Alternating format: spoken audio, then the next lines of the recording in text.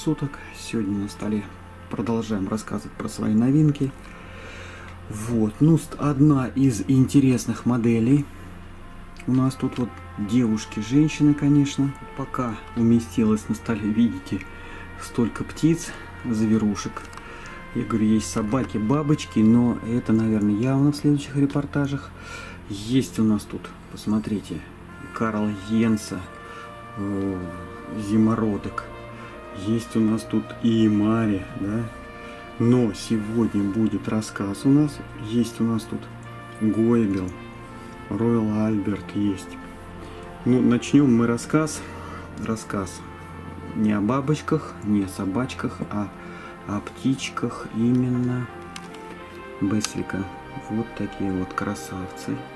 Но, да, сразу скажу, что еще.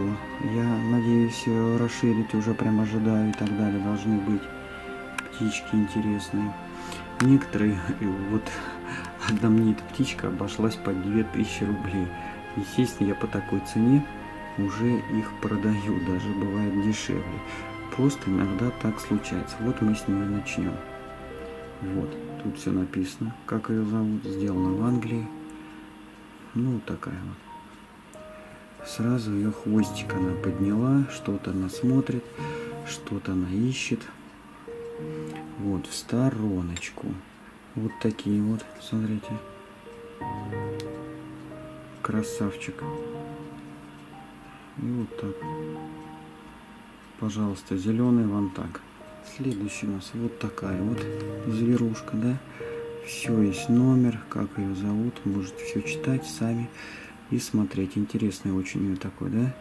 Сидит, очень такая мордочка, когда у нее такая цветная, красивая, интересная. Потому что, казалось бы, где-то вот маленький, аккуратный, казалось, какая-то она простая, но все равно интересная. Вот эта детализация, вот это.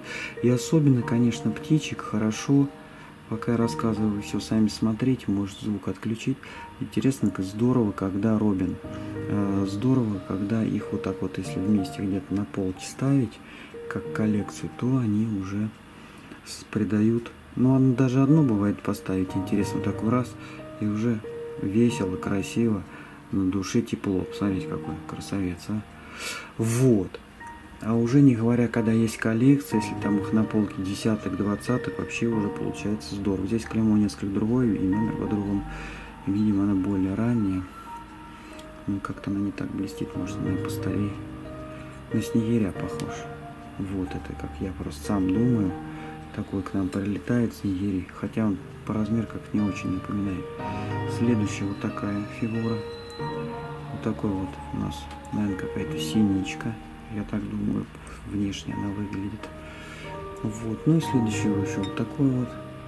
Смотрите, какой клюв, как у воробья, но это не он.